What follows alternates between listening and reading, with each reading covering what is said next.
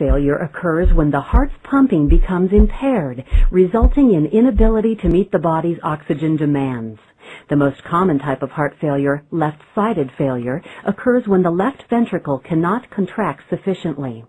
Afterload is the amount of resistance the ventricle pumps against. In order to pump effectively, the ventricle must generate sufficient pressure to overcome this resistance.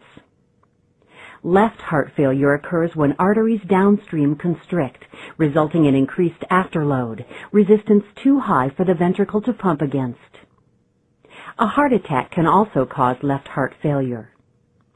In a failing heart, blood accumulates in the left ventricle, causing pressure. This pressure, called preload, causes the ventricle to expand.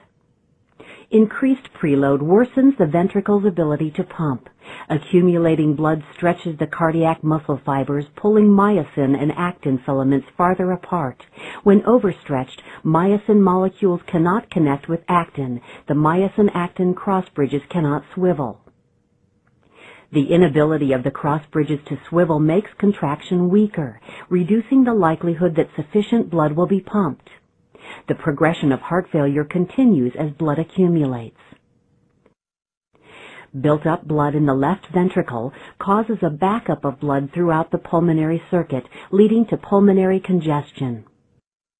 This associated congestion is responsible for left heart failure, also known as congestive heart failure.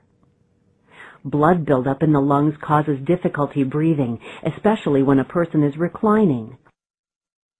Pulmonary congestion also reduces the ability to oxygenate the blood, worsening systemic hypoxia. The progressive nature of congestive heart failure, if untreated, ultimately causes death.